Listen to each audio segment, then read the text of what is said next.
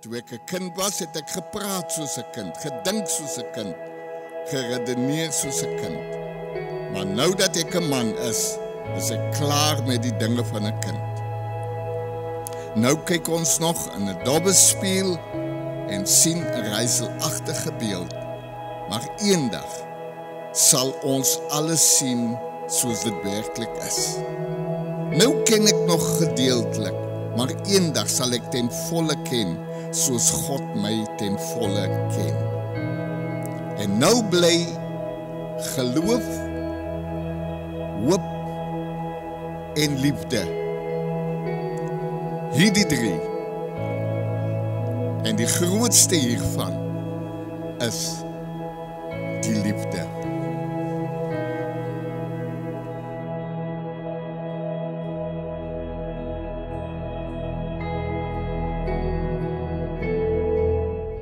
Om getuie te wees Dat ek, Roger, vir jou, Abbigail, as my wettig getroude vrou neem.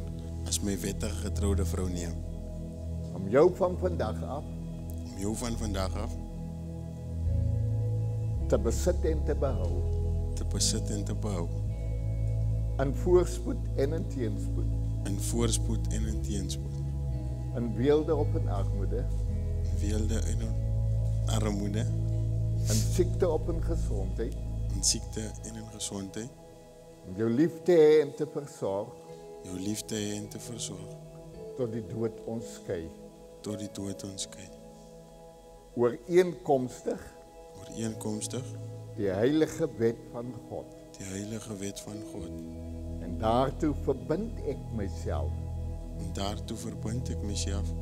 Met my woord van eer. Op almal hier teenwoordig. Om getuies te wees. Dat ek Abbigail vir jou, Roger. As my wettig getroude man neem. Om jou van vandag af. Te besit en te behou. In voorspoed en in teenspoed. In weelde of in armoede. In siekte of in gezondheid. Om jou lief te hê en te versorg. Tot die dood ons skei. Ooreenkomstig die heilige wet van God. En daartoe verbind ek myself. Met my woord van eer. Vandag wil ek aan u gee 'n prescription. I want to give you a prescription. A prescription for a superb marriage. We're going to explore together Dr. Ed Weed's prescription for a superb marriage, found in his book, Love Life for Every Married Couple. If you want the best marriage possible, with the mate you have chosen, then give your partner the best. Eintlik die uitdaging wat ek vandag aan hulle wil gee en aan alle getroude pare is dat ons moet die integriteit van die huwelik herstel.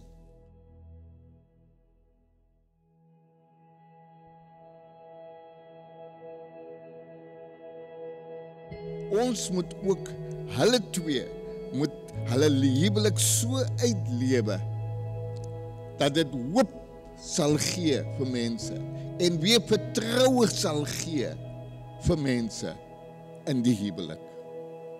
Dat julle vriende sal sê, ek wil ook trou in die huwelik tree. Want dit is iets mooi. En Dr. Weed sê, hy's 'n 'n mediese dokter wat 'n Christen geword het. Make your marriage the best. And he uses best as an acronym, B-E-S-T. The B stands for blessing. Blessing. And particularly you bless your husband or wife with your words and with your deeds. By saying positive things about your husband and to your husband, by saying positive things to your wife and about your wife.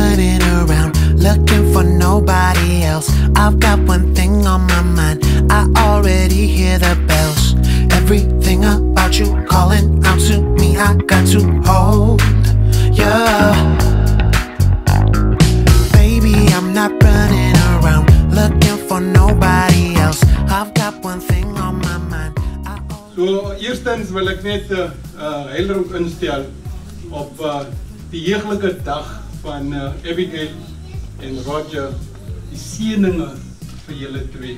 En ons drink daarop.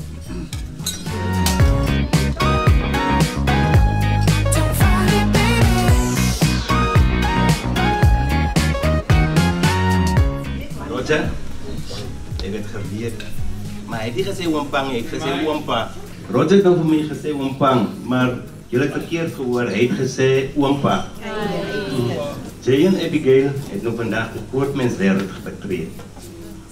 En julle moet nou die dinge van jong meisie en jong man moet julle nou aflos. Roger, ek wil vir jou preekie. Abbigail, jy wil vir jou preekie, maar as Ashley vir jou kom, nie eintlik Ashley nie omkrie. Roger, kom ons gaan, kyk hoe wat gaan daar aan. Daar by die strongbar. Dan moet Roger vir Abbigail gaan sê, Skatebol, ek gaan maar gauw draai daar saam met Okrie. Dan moet Abbigail nog nie opspring en net kwaad wees en begin skel nie.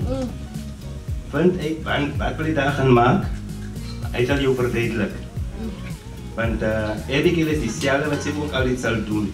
Jullie moeten dat niet met later met kwaad vergeld en zeggen, jij hebt ook zo gemaakt, ik ga ook zo maken. Mijn kinderen zullen betreden die grootmenswereld. Luister naar elkaar, wees liever elkaar. Wees liever elkaar is iets zoals jy word gesê, as iets wat jy sê, hoe moet jy wees? Dan sal ek sê, bly lief vir mekaar. Die belofte die julle vandag gemaakt het, moet staande bly. Deur dik en dun, armoed en rijkdom. Roger het baie vroeg in sy verhouding met Abbigail al vir my geniet, maar die stroommateriaal. Hy het, glo as hy Saterdag, dan gaan hy na Abbigail se flat toe, dan is girlfriend besig om wasgoed te was en hy skoon te maak, dat is nie reg. Hy moet maar net eers 'n bietjie ydel, dit was nog vroeg in die verhouding. Maar I think, hy daar besef, hier is 'n vrou met goeie eienskappe. And I have observed that, toe sy met Royden, daar kom so na 'n tydjie, ek kan nie presies onthou nie. Maar ja, toe kom hulle by ons huis aan. And just the manner hoe sy met Royden werk, you know, I knew, hierdie is die regte vrou vir my kind. En ek was gerus, ek is baie happy om hierdie vrou in ons huis te kan kry as my skoondogter, Abbigail Bampton. You are now no longer beside us. Voor ons by die beste man kom, wil ek nog net vir julle sê, nee, ek het nou net hoor ek met my broer, bly op 'n plaas.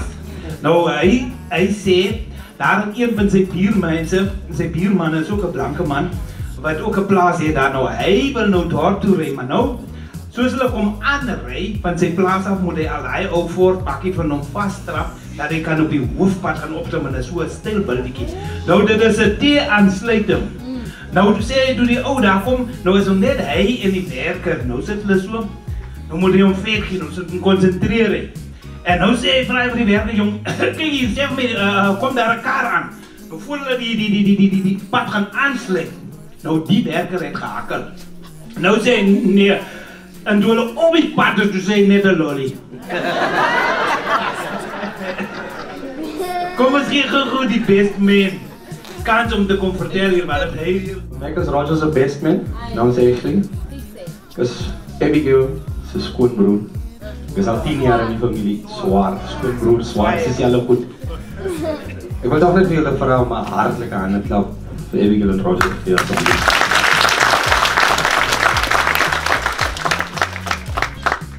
Ek het die voorreg gekry om as sy best man hier vanaand te staan.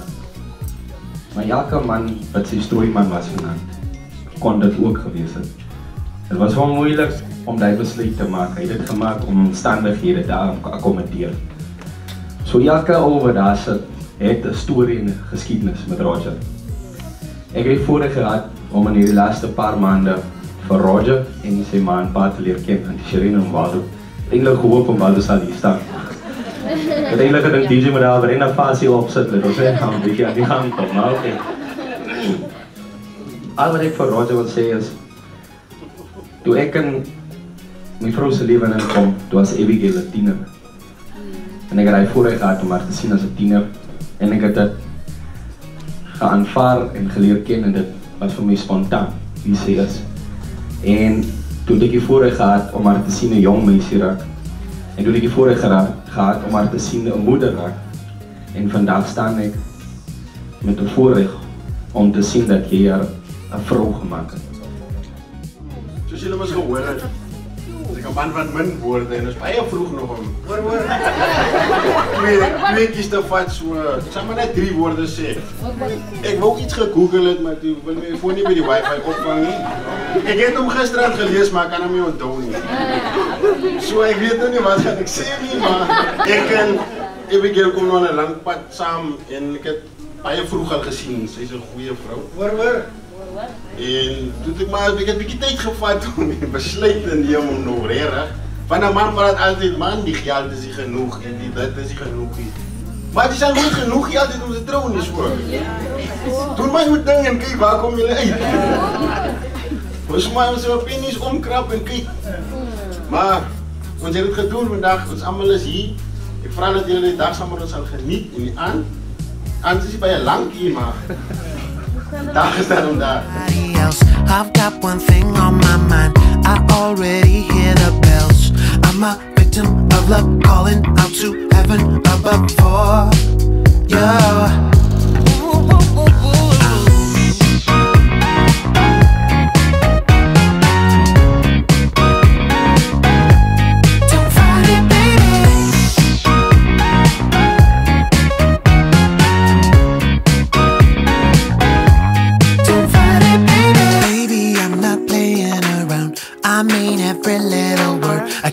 get you out of my mind. Oh baby, every curve's like a new adventure, pulling me into the center closer. Yeah, baby, I'm not playing around. I mean every little word. I can't get you out of my mind. Oh baby, every curve's got me going crazy. Can't control it, can I see it all?